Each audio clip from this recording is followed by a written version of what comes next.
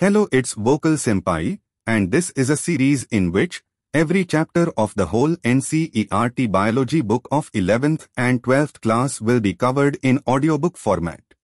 In this video, the chapter 9 of class 12 biology book, that is Strategies for Enhancement in Food Production, will be narrated. So, sit back, relax, and let's listen and learn. Chapter 9. Strategies for Enhancement in Food Production. With ever-increasing population of the world, enhancement of food production is a major necessity. Biological principles as applied to animal husbandry and plant breeding have a major role in our efforts to increase food production. Several new techniques like embryo transfer technology and tissue culture techniques are going to play a pivotal role in further enhancing food production. Animal husbandry. Animal husbandry is the agricultural practice of breeding and raising livestock. As such, it is a vital skill for farmers and is as much science as it is art. Animal husbandry deals with the care and breeding of livestock like buffaloes, cows, pigs, horses, cattle, sheep, camels, goats, etc. that are useful to humans. Extended, it includes poultry farming and fisheries. Fisheries include rearing, catching, selling, etc. of fish, mollusks, shellfish, and crustaceans, prawns, crabs, etc. Since time immemorial, animals like bees, silkworm, prawns, crabs, fishes, birds, pigs, cattle, sheep and camels have been used by humans for products like milk, eggs, meat, wool, silk, honey, etc. It is estimated that more than 70% of the world livestock population is in India and China. However, it is surprising to note that the contribution to the world farm produce is only 25%, i.e., the productivity per unit is very low. Hence, in addition to conventional practices of animal breeding and care, newer technologies also have to be applied to achieve improvement in quality and productivity. Management of farms and farm animals. A professional approach to what have been traditional practices of farm management gives the much-needed boost to our food production. Let us discuss some of the management procedures employed in various animal farm systems. Dairy farm management. Dairying is the management of animals for milk and its products for human consumption. Can you list the animals that you would expect to find in a dairy? What are different kinds of products that can be made with milk from a dairy farm? In dairy farm management, we deal with processes and systems that increase yield and improve quality of milk. Milk yield is primarily dependent on the quality of breeds in the farm. Selection of good breeds having high yielding potential under the climatic conditions of the area, combined with resistance to diseases, is very important. For the yield potential to be realized, the cattle have to be well looked after, they have to be housed well, should have adequate water and be maintained disease-free. The feeding of cattle should be carried out in a scientific manner, with special emphasis on the quality and quantity of fodder. Besides stringent cleanliness and hygiene, both of the cattle and the handlers are of paramount importance while milking, storage and transport of the milk and its products. Nowadays, of course, much of these processes have become mechanized, which reduces chance of direct contact of the produce with the handler. Ensuring these stringent measures would, of course, require regular inspections with proper record keeping. It would also help to identify and rectify the problems as early as possible. Regular visits by a veterinary doctor would be mandatory. You would probably find it interesting if you were to prepare a questionnaire on diverse aspects of dairy keeping and then follow it up with a visit to a dairy farm in your locality and seek answers to the questions. Poultry farm management. Poultry is the class of domesticated fowl, birds, used for food or for their eggs. They typically include chicken and ducks, and sometimes turkey and geese. The word poultry is often used to refer to the meat of only these birds, but in a more general sense it may refer to the meat of other birds too. As in dairy farming, selection of disease-free and suitable breeds, proper and safe farm conditions, proper feed and water, and hygiene and health care are important components of poultry farm management. You may have seen TV news or read newspaper reports about the bird flu virus, which created a scare in the country and drastically affected egg and chicken consumption. Find out more about it and discuss whether the panic reaction was justified. How can we prevent the spread of the flu in case some chicken are infected? Animal breeding. Breeding of animals is an important aspect of animal husbandry. Animal breeding aims at increasing the yield of animals and improving the desirable qualities of the produce. For what kind of characters would we breed animals? Would the selection of characters differ with the choice of animals? What do we understand by the term breed? A group of animals related by descent and similar in most characters like general appearance, features, size, configuration, etc., are said to belong to a breed. Find out the names of some common breeds of cattle and poultry in the farms of your area. When breeding is between animals of the same breed, it is called inbreeding, while crosses between different breeds are called outbreeding. Inbreeding. Inbreeding refers to the mating of more closely related individuals within the same breed for 4-6 generations. The breeding strategy is as follows. Superior males and superior females of the same breed are identified and mated in pairs. The progeny obtained from such matings are evaluated and superior males and females among them are identified for further mating. A superior female, in the case of cattle, is the cow or buffalo that produces more milk per lactation. On the other hand, a superior male is the bull, which gives rise to superior progeny as compared to those of other males. Try to recollect the homozygous pure lines developed by Mendel as discussed in Chapter 5. A similar strategy is used for developing pure lines in cattle as was used in case of peas. Inbreeding increases homozygosity. Thus, inbreeding is necessary if we want to evolve a pure line in any animal. Inbreeding exposes harmful recessive genes that are eliminated by selection. It also helps in accumulation of superior genes and elimination of less desirable genes. Therefore, this approach, where there is selection at each step, increases the productivity of inbred population. However, continued inbreeding, especially close inbreeding, usually reduces fertility and even productivity. This is called inbreeding depression. Whenever this becomes a problem, selected animals of the breeding population should be mated with unrelated superior animals of the same breed. This usually helps restore fertility and yield. Outbreeding.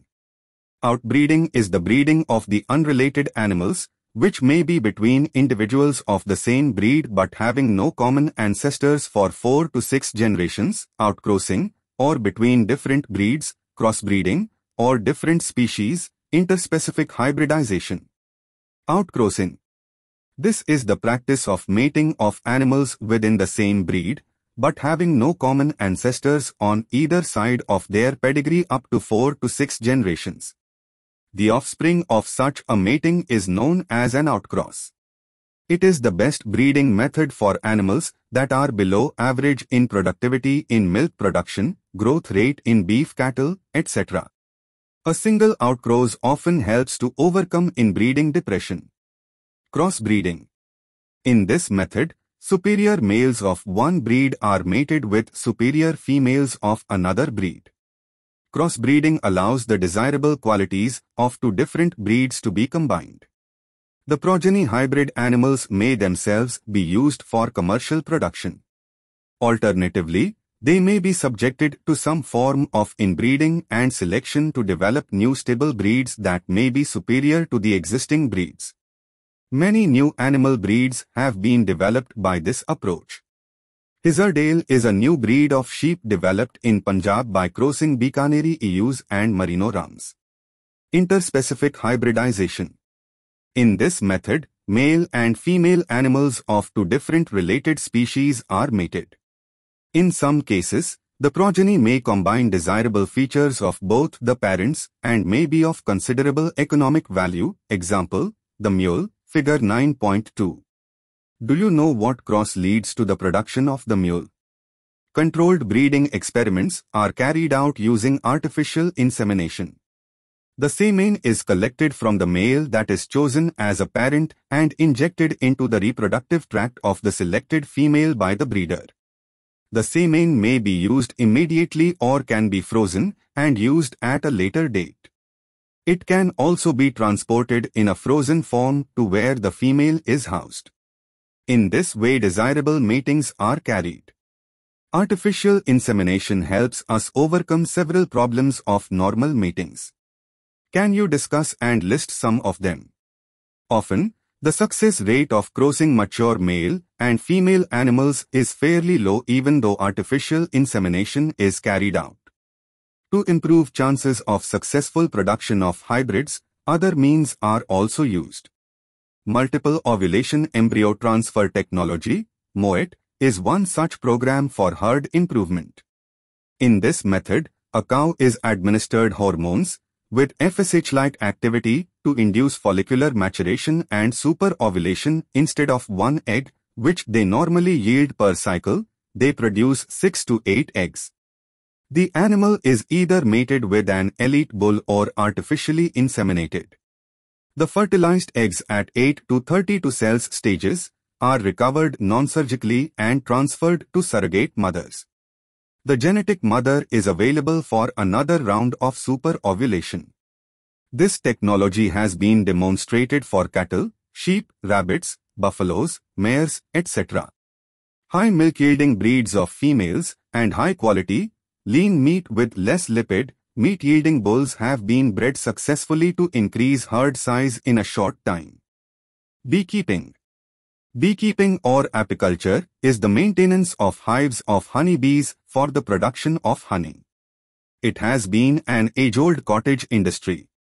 Honey is a food of high nutritive value and also finds use in the indigenous systems of medicine. Honeybee also produces beeswax, which finds many uses in industry, such as in the preparation of cosmetics and polishes of various kinds. The increased demand of honey has led to large-scale beekeeping practices. It has become an established income-generating industry, whether practiced on a small or on a large scale. Beekeeping can be practiced in any area where there are sufficient bee pastures of some wild shrubs, fruit orchards, and cultivated crops. There are several species of honeybees which can be reared. Of these, the most common species is Apis indica. Beehives can be kept in one's courtyard, on the veranda of the house, or even on the roof. Beekeeping is not labor-intensive. Beekeeping, though relatively easy, does require some specialized knowledge, and there are several organizations that teach beekeeping. The following points are important for successful beekeeping. I. Knowledge of the nature and habits of bees. 2. Selection of suitable location for keeping the beehives. 3. Catching and hiving of swarms, group of bees. 4. Management of beehives during different seasons and handling and collection of honey and of beeswax. Bees are the pollinators of many of our crop species, see Chapter 2, such as sunflower, brassica, apple and pear. Keeping beehives in crop fields during flowering period increases pollination efficiency and improves the yield, beneficial both from the point of view of crop yield and honey yield. Fisheries. Fishery is an industry devoted to the catching, processing or selling of fish, shellfish or other aquatic animals. A large number of our population is dependent on fish, fish products and other aquatic animals such as prawn, crab, lobster, edible oyster, etc. for food. Some of the freshwater fishes which are very common include catla, rohu and common carp. Some of the marine fishes that are eaten include hilsa, sardines, mackerel and pomfrets. Find out what fishes are commonly eaten in your area. Fisheries has an important place in Indian economy. It provides income and employment to millions of fishermen and farmers, particularly in the coastal states. For many, it is the only source of their livelihood. In order to meet the increasing demands on fisheries, different techniques have been employed to increase production. For example, through aquaculture and pisciculture, we have been able to increase the production of aquatic plants and animals, both freshwater and marine. Find out the difference between pisciculture and aquaculture. This has led to the development and flourishing of the fishery industry, and it has brought a lot of income to the farmers in particular and the country in general. We now talk about Blue Revolution as being implemented along the same lines as Green Revolution. Plant breeding. Traditional farming can only yield a limited biomass as food for humans and animals. Better management practices and increase in acreage can increase yield, but only to a limited extent. Plant breeding as a technology has helped increase yields to a very large extent. Who in India has not heard of Green Revolution, which was responsible for our country to not merely meet the national requirements in food production but also helped us even to export it? Green Revolution was dependent to a large extent on plant breeding techniques for development of high-yielding and disease-resistant varieties in wheat, rice, maize, etc. What is plant breeding? Plant breeding is the purposeful manipulation of plant species in order to create desired plant types that are better suited for cultivation, give better yields, and are disease-resistant. Conventional plant breeding has been practiced for thousands of years. Since the beginning of human civilization, recorded evidence of plant breeding dates back to 9,000 to 11,000 years ago. Many present-day crops are the result of domestication in ancient times.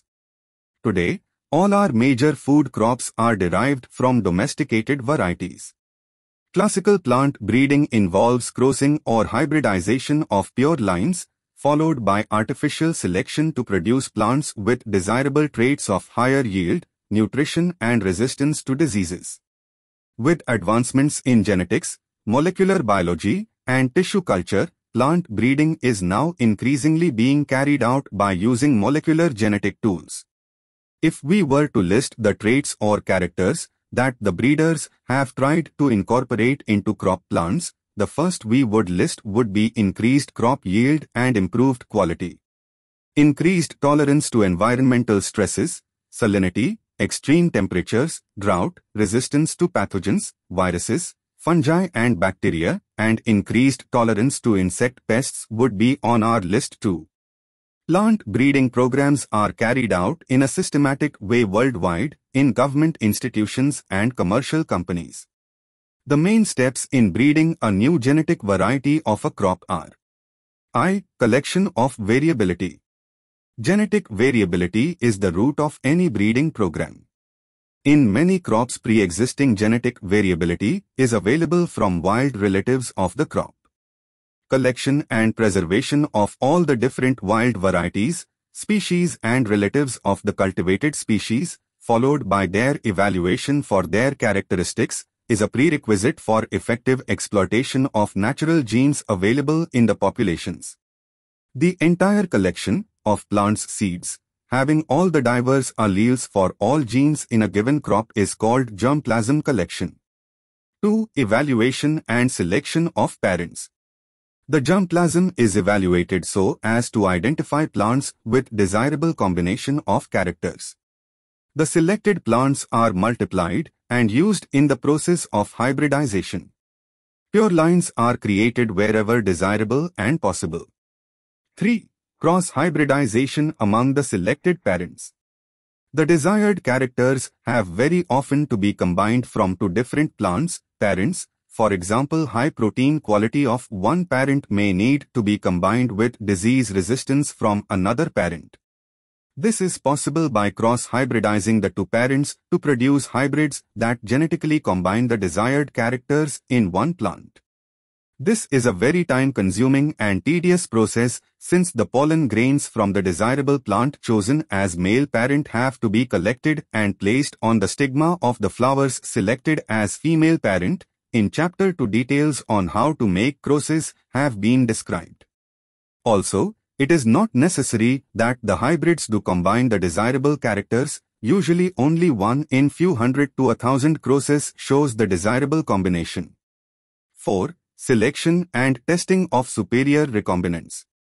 This step consists of selecting, among the progeny of the hybrids, those plants that have the desired character combination. The selection process is crucial to the success of the breeding objective and requires careful scientific evaluation of the progeny.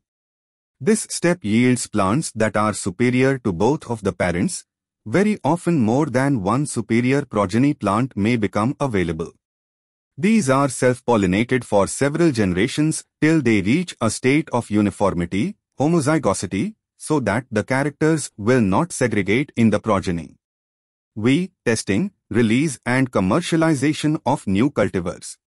The newly selected lines are evaluated for their yield and other agronomic traits of quality, disease resistance, etc. This evaluation is done by growing these in the research fields and recording their performance under ideal fertilizer application, irrigation, and other crop management practices. The evaluation in research fields is followed by testing the materials in farmers' fields for at least 3 growing seasons at several locations in the country, representing all the agroclimatic zones where the crop is usually grown. The material is evaluated in comparison to the best available local crop cultivar, a check or reference cultivar. India is mainly an agricultural country. Agriculture accounts for approximately 33% of India's GDP and employs nearly 62% of the population. After India's independence, one of the main challenges facing the country was that of producing enough food for the increasing population. As only limited land is fit for cultivation, India has to strive to increase yields per unit area from existing farmland. The development of several high-yielding varieties of wheat and rice in the mid-1960s, as a result of various plant breeding techniques, led to dramatic increase in food production in our country. This phase is often referred to as the Green Revolution. Figure 9.3 represents some Indian hybrid crops of high-yielding varieties. Wheat and rice. During the period 1960 to 2000, wheat production increased from 11 million tons to 75 million tons, while rice production went up from 35 million tons to 89.5 million tons. This was due to the development of semi-dwarf varieties of wheat and rice. Nobel laureate Norman E. Borlaug, at International Center for Wheat and Maize Improvement in Mexico, developed semi-dwarf wheat. In 1963, several varieties, such as Sonalika and Kalyan Sona, which were high-yielding and disease-resistant, were introduced all over the wheat-growing belt of India. Semi-dwarf rice varieties were derived from IR-8, developed at International Rice Research Institute, IRI, Philippines, and Tachung Native 1, from Taiwan. The derivatives were introduced in 1966. Later better-yielding semi-dwarf varieties Jaya and Ratna were developed in India. Sugar cane. Sacharum barberry was originally grown in North India, but had poor sugar content and yield. Tropical canes grown in South India, Sacharum officinarum, had thicker stems and higher sugar content but did not grow well in North India. These two species were successfully crossed to get sugar cane varieties combining the desirable qualities of high yield, thick stems, high sugar and ability to grow in the sugar cane areas of North India. Millets. Hybrid Maize, Jowar and Bajra have been successfully developed in India. Hybrid breeding have led to the development of several high-yielding varieties resistant to water stress. Plant breeding for disease resistance. A wide range of fungal, bacterial, and viral pathogens affect the yield of cultivated crop species, especially in tropical climates. Crop losses can often be significant, up to 20 to 30%, or sometimes even total.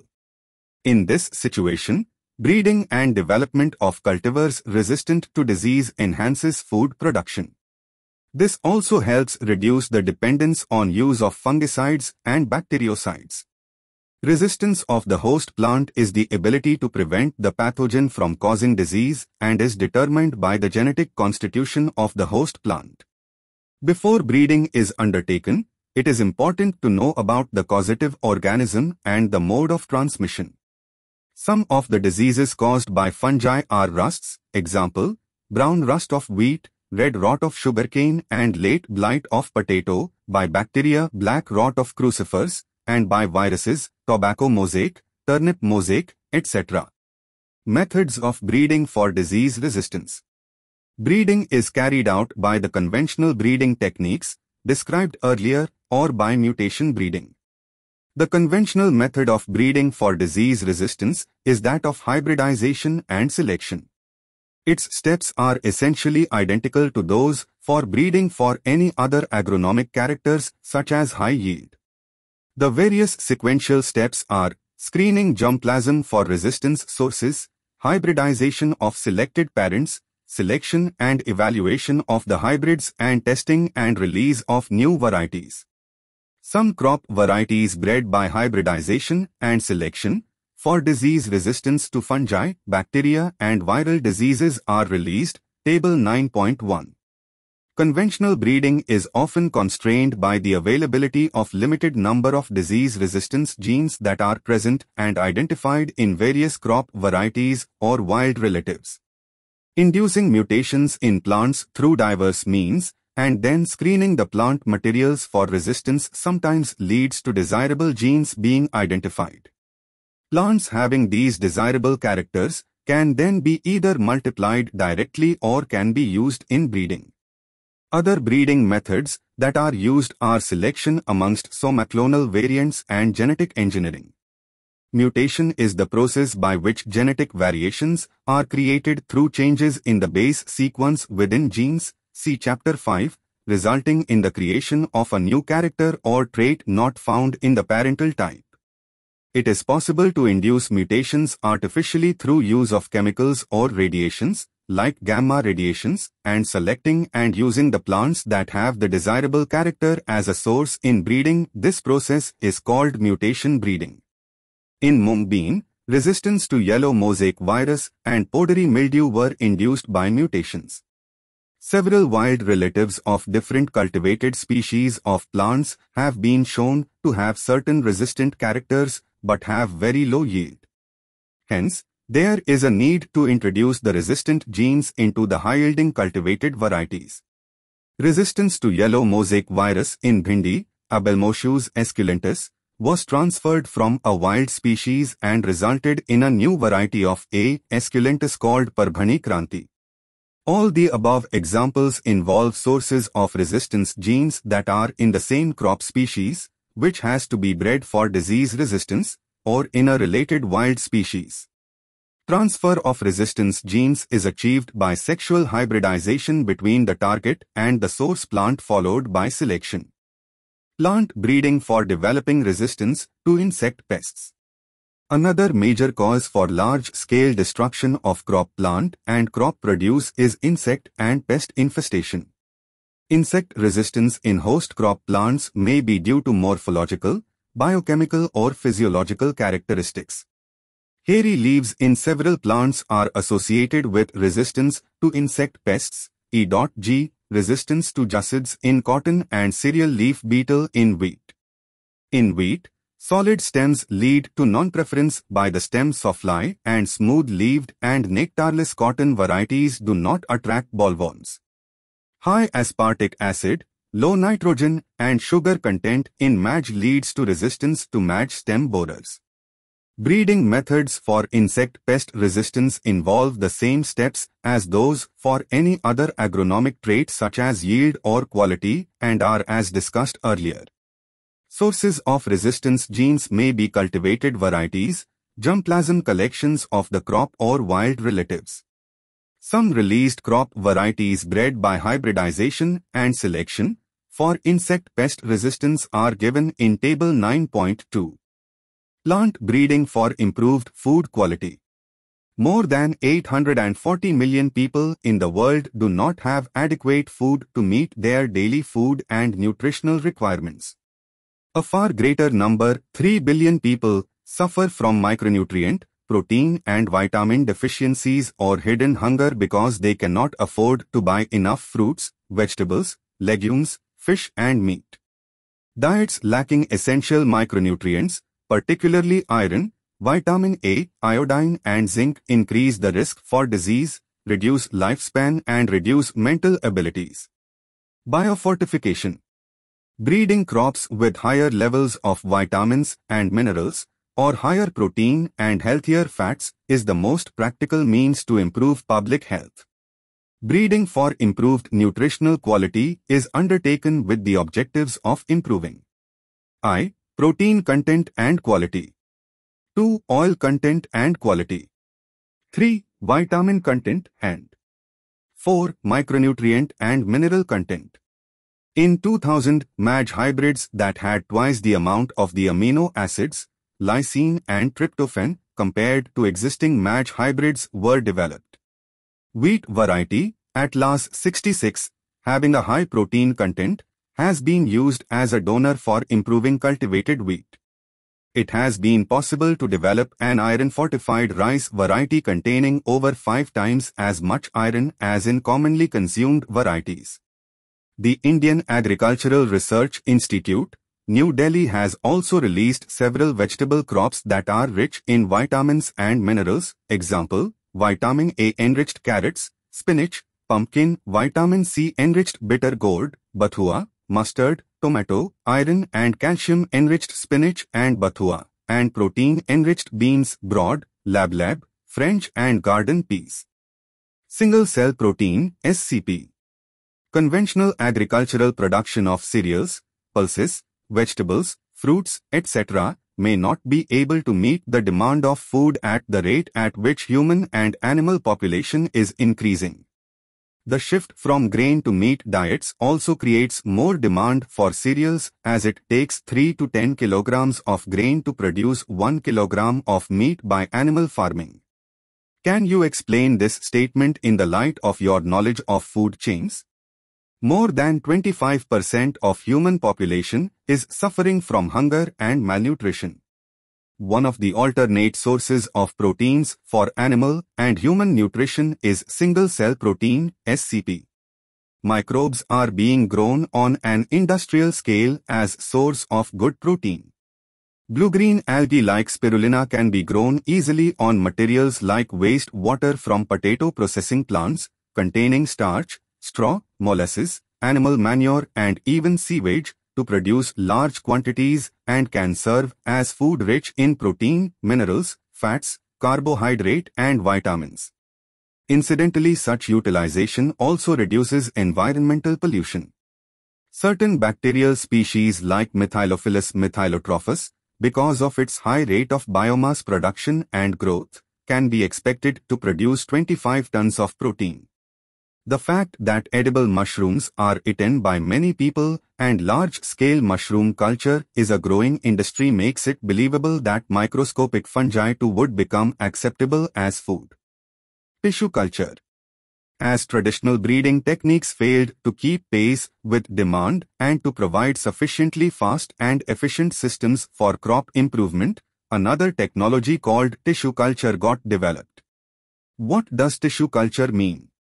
It was learnt by scientists during 1950s that whole plants could be regenerated from explants, i.e., any part of a plant taken out and grown in a test tube under sterile conditions in special nutrient media. This capacity to generate a whole plant from any cell explant is called totipotency. You will learn how to accomplish this in higher classes. It is important to stress here that the nutrient medium must provide a carbon source such as sucrose and also inorganic salts, vitamins, amino acids and growth regulators like auxins, cytokinins, etc. By application of these methods, it is possible to achieve propagation of a large number of plants in very short durations. This method of producing thousands of plants through tissue culture is called micropropagation.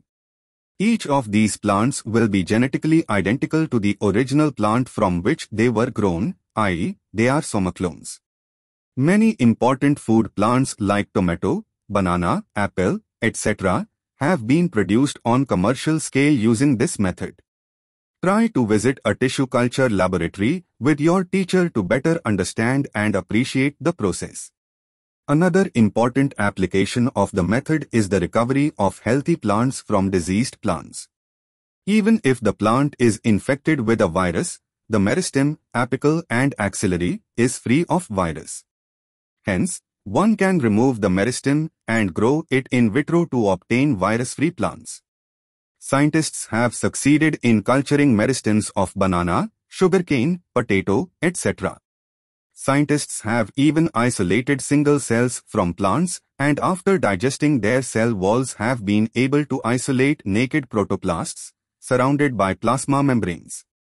Isolated protoplasts from two different varieties of plants, each having a desirable character, can be fused to get hybrid protoplasts, which can be further grown to form a new plant. These hybrids are called somatic hybrids, while the process is called somatic hybridization. Imagine a situation when a protoplast of tomato is fused with that of potato, and then they are grown to form new hybrid plants combining tomato and potato characteristics. Well, this has been achieved, resulting in formation of pomato. Unfortunately, this plant did not have all the desired combination of characteristics for its commercial utilization. Summary: animal husbandry is the practice of taking care and breeding domestic animals by applying scientific principles.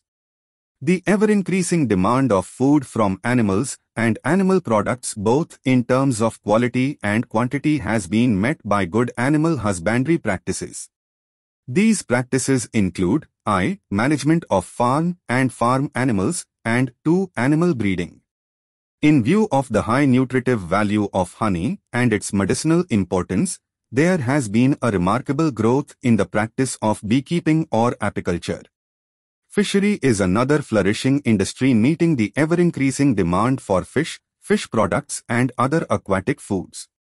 Plant breeding may be used to create varieties which are resistant to pathogens and to insect pests. This increases the yield of the food.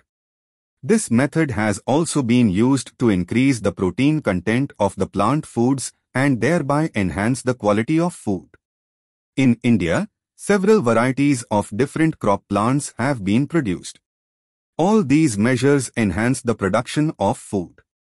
Techniques of tissue culture and somatic hybridization offer vast potential for manipulation of plants in vitro to produce new varieties. Thank you for tuning in. Give this video a thumbs up if it was helpful and subscribe for the upcoming videos. Check out more videos from the playlist. Also comment down if you have some queries or suggestion. राजी दिल तो रज़ामंदम क्यों नहीं टापी पिल गाने लिखे ये शऊर भैया आजिज़ी है बागी इसको कहते हम गुरूर नहीं दिले मगरूर तू भी खूब तो आराम देना सूद फिर I'm just a text away इतना भी दूर नहीं feels like yesterday सच का सबूत नहीं